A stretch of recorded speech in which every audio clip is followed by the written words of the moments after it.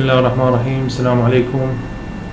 راح نبدي سلسلة جديدة خاصة بمضخات الطين، الماد بوم.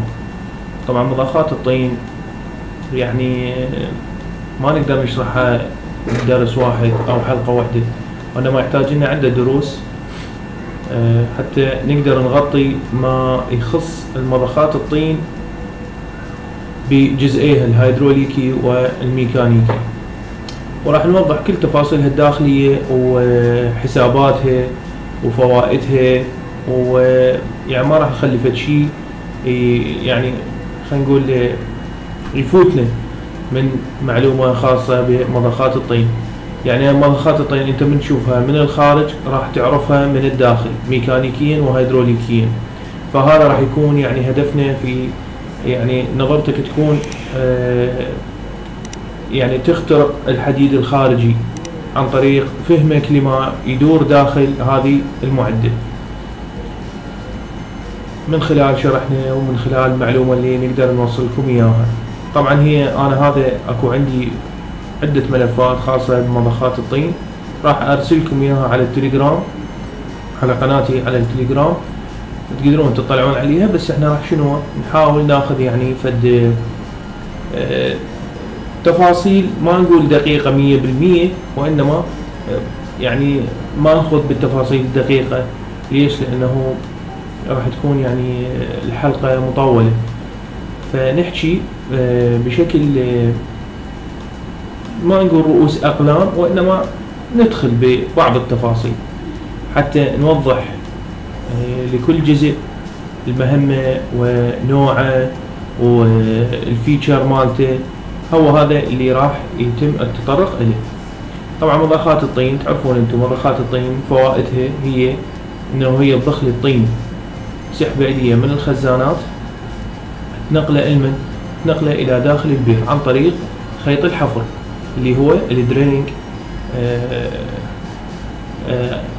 دريلينج بايب، زين، انابيب الحفر واللي يعني البي اتش اي موجود يعني اسفل انابيب الحفر، اللي هي عندك الهيفي ويت وعندك درايل كلار وعندك يعني مثلا عدة معدات تقدر انت تخليها حسب خطة العمل اللي خاصة بحفر البئر. طبعا هو ايضا بالوركوفر هم تقدر انت يعني تستخدم مضخات الطين حتى تضخ السوائل، سواء الإكمال أو سواء الوركوفر اللي خلينا نقول عليها يعني مو شرط أنه أنت تستخدم طين، وإنما عدة سوائل موجودة بالحفر والوركوفر والكومبليشن. وطبعا سوائل الحفر الهدف من عندها هو إيصال خلينا نقول عليه يعني تبريد دقاقة الحفر، زين، ونقل فتات الطين، لأنه أنت تعرف احتكاك الدقاقة خلينا نقول عليه بالصخور الطبقة راح يولد حرارة، الاحتكاك يولد حرارة، فهنا يحتاج لنا تبريد لهذه المعدة. كل معدة بالحرارة تبدي تفقد خواصها الفيزيائية، فتبدي تنتهي شوية شوية إلى أن تستهلك. فإحنا ما ريتها تستهلك على بأقصر وقت ممكن، يعني ريتها تنطينا أدائية حسب ما متطلب من عندنا بحفر البئر.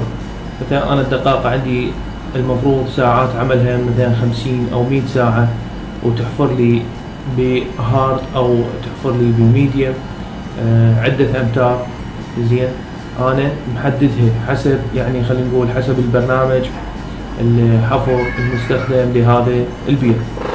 فانا احتاج شنو؟ احتاج اوصل طين الحفر بالقدر الممكن على مود حتى يبرد لي الدقاقة البريمة، زين، ونحتاج انه نرفع الفتات اللي بعد تخلفه الدقاقة من بعد ما تكسر وتطحن الصخور الطبقة حتى تقدر تخترق وتستمر بالعمق المطلوب وتوصل للعمق المطلوب للتي دي. فهذه الفتات ما ريتها ترجع تنطحن مرة ثانية، لازم شنو؟ لازم نرفعها للسطح. رفعها للسطح ووصولها للشير شيدر عن طريق سائل الحفر. اذا هسه احنا حصلنا على فائدتين من طين الحفر اللي هو تبريد ورفع الفتات، وايضا الحفاظ على جدار البئر، حتى شنو يصير عندي ضغط يقابل الضغط الطبقة، حتى ما يصير عندي تهدم ويصير عندي شنو فلو جريان الموائع من الطبقة الى خارج البئر ويسبب عندي بلو اوت. هذا كله تقوم به مضخة الطين عن طريق الضغوط المخصصة. طبعا مضخات الطين تختلف، عندك دوبلكس وعندك تربلكس. زين، وطبعا هاي اللي خلينا نقول عليها الميكانيكية مالتها. زين، اللي تبقى عندك شغلة ثانية، المضخات الطين كل وحدة ولها قدرة خاصة بيها. طبعا قدرتها من قدرة الجهاز، كل ما تكون قدرة الجهاز أعلى كل ما مضخات الطين تزيد قدرتها. زين، ويزيد عندي طول الشوط مالتها. وبعد شنو عندي؟ فيعني تتناسب تناسب طردي مع قدرة الجهاز، كل ما زادت قدرة الجهاز كل ما مضخة الطين زادت قدرتها. ليش؟ لأنه هي تبدي تحفر أعماق سحيقة، يعني البرج يحفر أو الريك يحفر أعماق سحيقة، فيحتاج مضخة طين تستحمل الضغوط اللي تحتاجها على مود حتى ترفع طين الحفر من داخل البئر إلى السطح. فأنا ما أقدر أستخدم مضخة لبرج خلينا نقول عليه مستخدمة مع 800 هورس باور أستخدمها لبرج 3000 هورس باور، فما يصير هذا الشيء، ما راح تعطيني الأدائية الصحيحة وتبدي تستهلك المضخة وتنتهي ميكانيكيا. زين، فتناسبها يكون تناسب طردي مع قدرة الجهاز. مضخات الطين راح نشرحها كل جزء على حدة. طبعا هي تتقسم من ناحية السوائل. هذه هسه عندنا عندنا باور اند وفلويد اند. شوف الفلويد اند هذا المكان اللي عن طريقه ينسحب سائل الحفر. الباور اند يعني هذا المكان يصير به سائل الحفر. هنا ايش راح يصير عندي؟ هنا هو القدرة اللي راح شو تسوي؟ تسحب وتدفع الطين. فعندنا هذا الجزء هذا الازرق او البنفسجي اذا واضح عندكم هو باور اند يسمونه. وعندنا هنا هذا البرتقالي اللون البرتقالي يسمونه فلويد اند. زين، راح شو نسوي؟ راح نراويكم اكو تقسيم ثاني اللي هو طبعا هاي الخطوط انا وضعتها حتى تصير عندكم يعني واضحه. هذا الجزء كله لحد ما توصل الى الميكانيك هذا يسمونه هيدروليك بارت. هذا يسمونه الهيدروليك بارت، يعني الجزء الهيدروليكي هذا كله هيدروليك. زين، يتعامل مع سائل الحفر. ميكانيكال بارت اللي هو شنو؟ يولد القدرة حتى شنو؟ يدفع لي سائل الحفر، يعني اجزاء ميكانيكية هنا. زين، هذا جزء ميكانيكي. طبعا واكو كهربائي، احنا هسه حاليا اكو مضخات يمكن هنا واضحة. هسه شوف هذه اجزاء كهربائية، يعني الكتريك بارت، هذا موتورات كهربائية. وزين هسه يمكن مبينه هنا، هذه واضحة هنا عندكم، هذا الكتريك بارت. اوكي، اذا خلصنا عرفنا انه مضخات الطين شنو الفلويد اند شنو الباور اند، يعني شنو هذا الجزئين وين يصيرون بالضبط. باور اند هسه هنا شنو هاي؟ يعني قلنا اللي هي تولد لي الطاقة على مود القدرة على مود حتى تدفع لي السائل. وعندنا الميكانيكال بارت وعندنا الهيدروليك بارت. نجي هسه على اليمين، نجي على الاجزاء اللي بداخل مضخة الطين. عندنا اكو شيء اسمه لاينر. زين، لاينر هذه اشكاله، هذا شكل وهذا شكل. طبعا عدة انواع بيها. هسه ان شاء الله من راح ادزلكم على التليغرام هذا الملف، راح يعني بيه تفاصيل هواية احنا ما نقدر نشرحها كلها. زين، نحاول قدر الامكان نخلي الفيديو قصير، لانه صراحة انا قاعد اشوف معدل المشاهدة ودقيقة ونص، دقيقة وربع، يعني ماكو فايدة من الشرح 20 و 30 دقيقة، نشرح فد شي بسيط حتى الكل تستفاد من عنده ويكمل الفيديو للنهاية. فاللاينر هو اللي يكون بداخله البستن زين، وعن طريقه يكون سائل الحفر، يعني يعني يحتوي لي سائل الحفر، يسحبه بقده ويندفع الى المضخه، يعني ينسحب. خلينا نقول هو هنا يصير عندك اللاينر، وين يصير عندك؟ هنا بهذا المكان هذا زين. سائل الحفر ايش راح يصير عندك؟ راح يندفع ينسحب عفوا من هذا المكان. شوف هذا السكشن ينسحب عندك ينضخ عن طريق هاي الفالفات، ينضخ عن طريق هذه الفالفات. عندك فالف هنا وعندك فالف هنا، هو يسمونه هسه تشوفه انت تربلكس، يعني ثلاثي احادي شو اسمه تربلكس. هسه هذا البام مالتنا تربلكس مو دوبلكس، ثلاثي اللي يعني البساتم احادي خلينا نقول عليه احادي الدفع. خلينا نقول يعني هاي البساتم ثلاثة يكمل لي ضخة وحدة من حجم اللاينر زين. فاللاينر عندي هنا راح يحتوي لي كمية الطين اللي داخله إله بحجمه، هذا حجمه شوفوا هذا مثلا، هذا حجمه او هذا المستخدم زين. فما راح يضخ لي اياه، وين راح ينطيني بقد حجمه، يعني حجم اللاينر اللي راح يندفع لي وين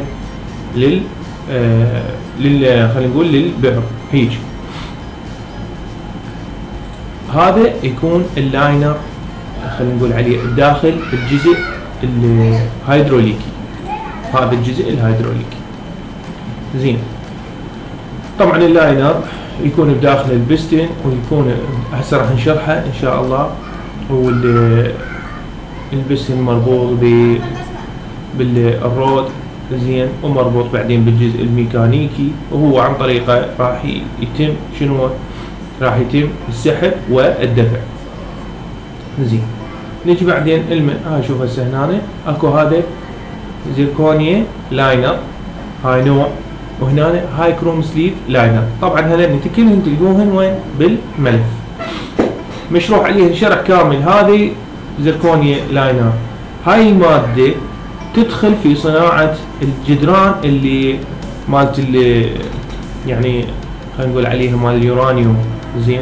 ليش؟ لانه تحملها لدرجات الحرارة وصلابتها، يعني شوف المادة المستخدمة بهذا النوع انه تتحمل حرارة وقوية، انه سترينث عالي حتى تتحمل الضغوط المسلطة عليها من الداخل.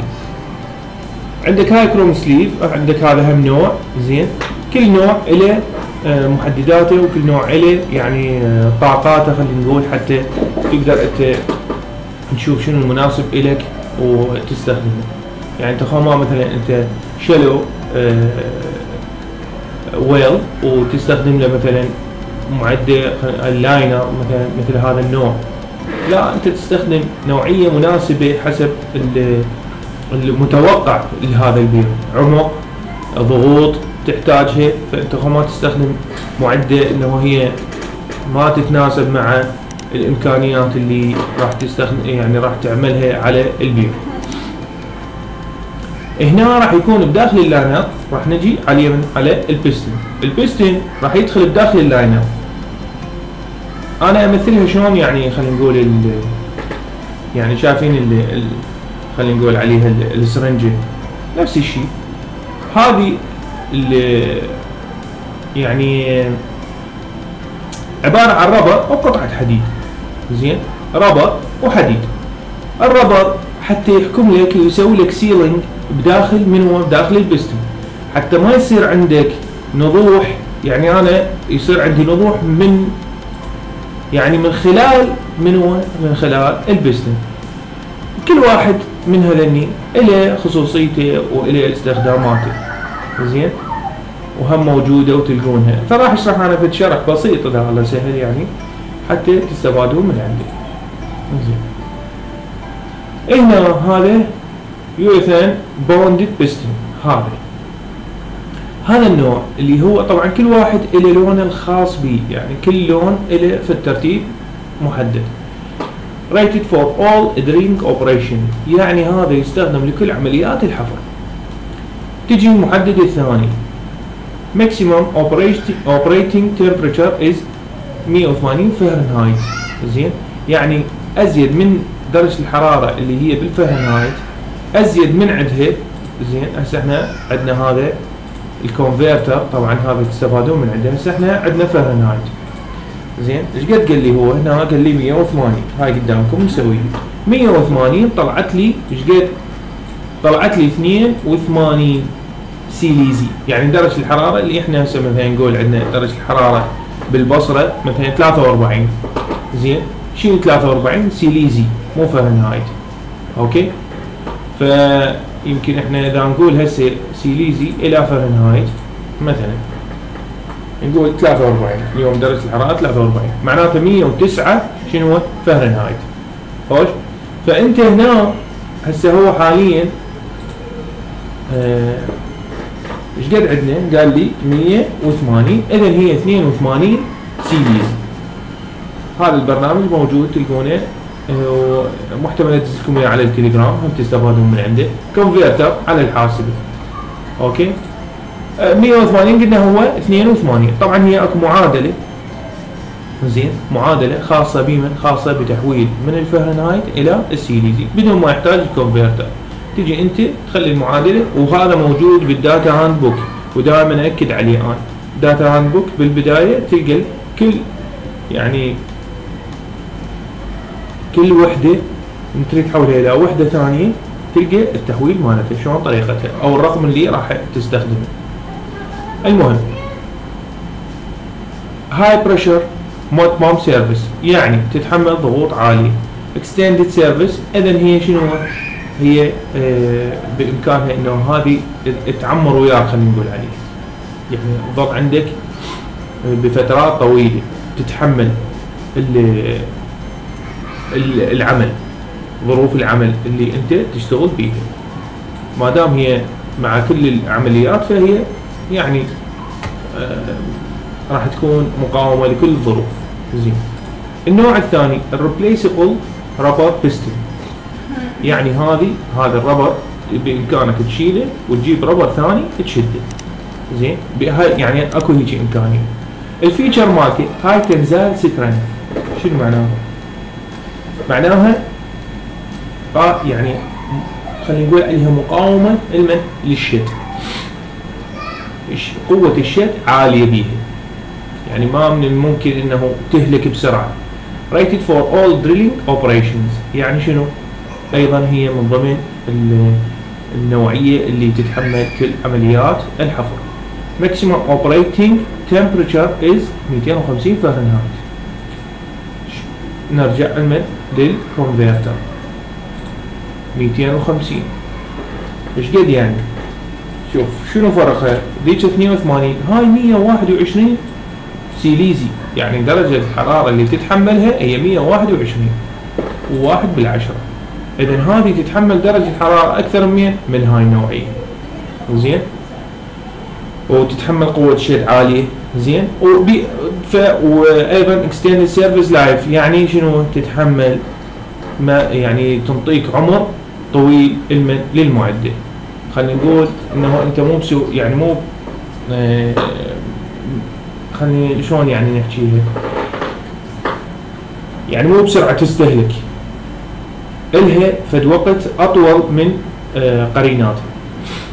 نجي للثاني الجرين ديو بيستون، هاي النوع الاخضر. temperature resistance up to 180، يعني مقاومة الى درجات الحرارة حتى 82. اذا مثل هذه. زين، can be operated in pressure up to الحد ايش قد؟ الحد 6300، يعني حدها هذه الى 6300 بي اس اي. اكو محدد، صار عندنا محددين درجة الحرارة والضغط. not recommend for clear water or sea water، غير موصى به لاستخدامها بالماء النظيف او ماء البحر. زين to a lake of lubricity of these fluids.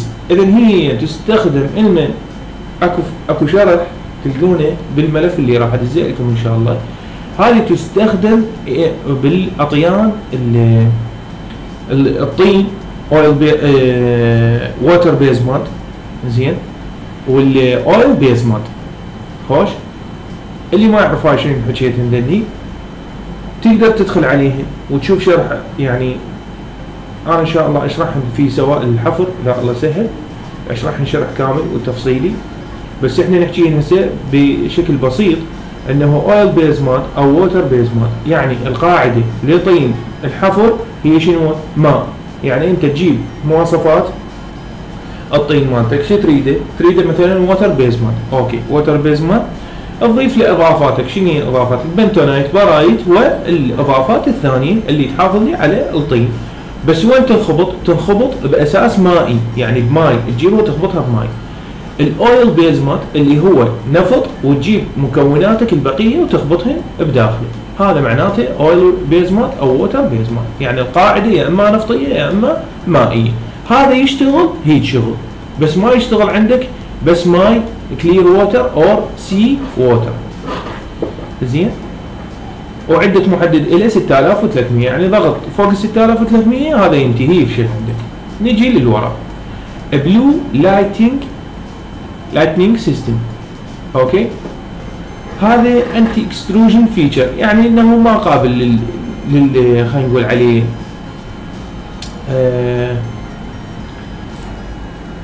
زين. فقلنا شنو؟ قلنا هذه يعني مخلص هذا الحكي كله هذا، زين، تقدرون تشوفون ايضا بالجسم مخلص حكي هذا او الميزه اللي بي انه هذا الربر مالته بامكانه انه يتمدد زين بداخل البطانه ويقلل لي من الاحتكاك، زين، بس ما يتشوه، زين، ما يتشوه. بمجرد انه يصير انستول داخل شو اسمه داخل اللاينر ما راح يقلل لي بمن يقلل لي بالاحتكاك، بنفس الوقت يقلل لي بمن خلينا نقول عليه بتهالك اللاينر نفسه. زين، هنا ايش راح يصير عندي؟ راح يشتغل عندي حتى فوق 5000 بي اس اي، وراح يقلل لي بتآكل من هو اللاينر، ويشتغل حتى 7500 هذا، بينما هذا ايش قد كان يشتغل عندي لحد 6300. زين، هذا النوع يشتغل لي خلينا نقول عليه لحد 7500، ويحافظ لي عليه على البستن، ويزيد لي من عمر التشغيلي لهذه المعدل ولللاينر نفسه. زين، نجي عليه من بعد، نجي على اللي بعده. هذا عندنا يسمونه الوايت لايتنينج بوندد بيستون، increase run time up to 7500، يعني ضغط اللي يتحمله 7500.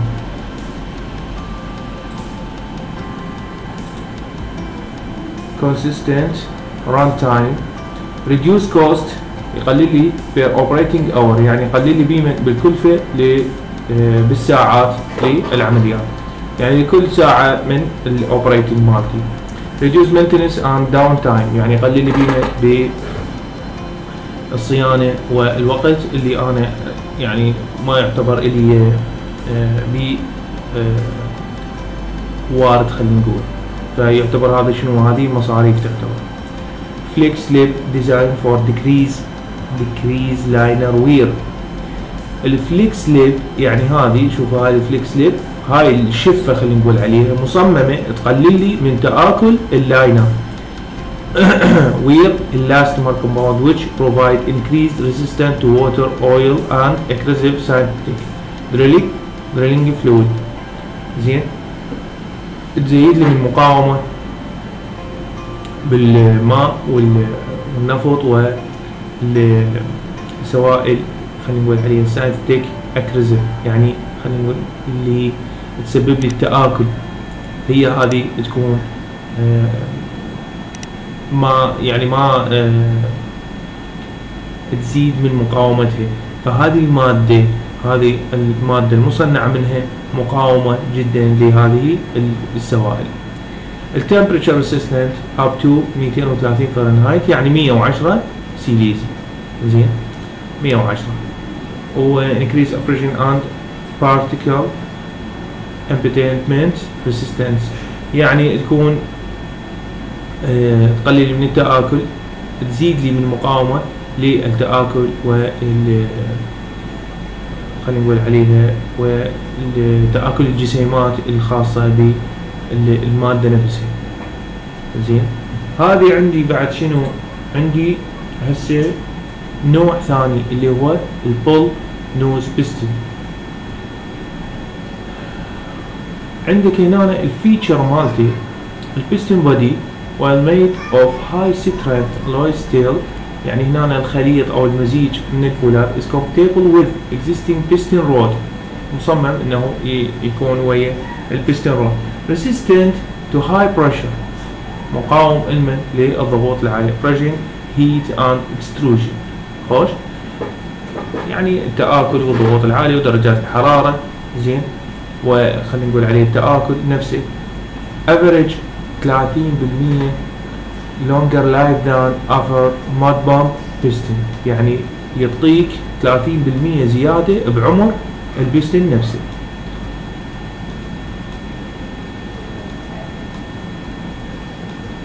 Full nose lip design provide better sealing to reduce a flush system contamination. اللبس هنا مصممة انه تمنع لك شنو؟ تمنع لك خروج السائل من خلالها وتسوي لك تلوث،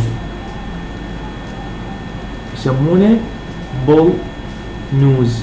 خوش، يعني هو شلون انف الثور. خوش، هيك يعني انف الثور هيك، هذا معناته البول نوز. هاي الشفة خلينا نقول عليها او مصممة انه شنو؟ تمنع لك تسوي لك سيلنج، يعني تحجز لك هاي اللي السائل اللي يصير من خلالها، او زين ما يعبر من خلال هذه السيلنج هذا اللي يسويه ويا اللاينر حتى ما يسوي عندي تلوث. بول نوز اكستريم بيستون. زين، هذا الافضليه اللي بي انه الرينج مالته من -20 الى 350. زين، هسه اذا تجي تحسبها 350 معناته 176 سيليزي، يعني درجه الحراره يتحملها اعلى. واذا عندك سائل بدرجه حراره يعني جو -20 فahrenheit، زين خلينا نسوي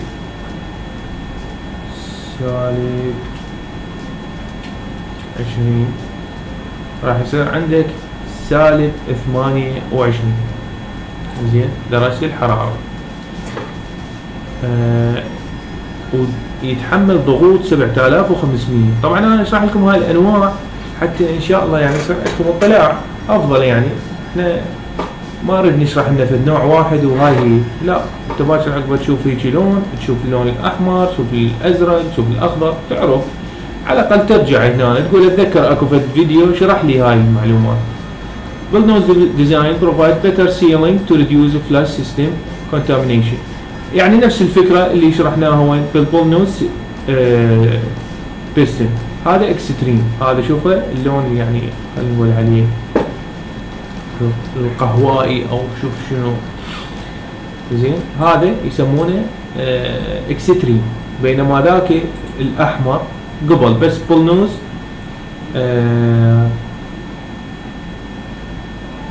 بيستن. زين، fully compatible with all type of drilling and mud during any point of the drilling process. يعني خلينا نقول عليه يرهم ويا كل مضخات الطين. هذا النوع لهنا كملنا البساتين. ان شاء الله درس هسه احنا ايش قد وصلنا اليوم؟ 30 دقيقة وايد، احنا ردناها اقل. ان شاء الله نشرح بقية الاجزاء بالجزء الهيدروليكي. تحياتي لكم، شكرا جزيلا، في امان الله.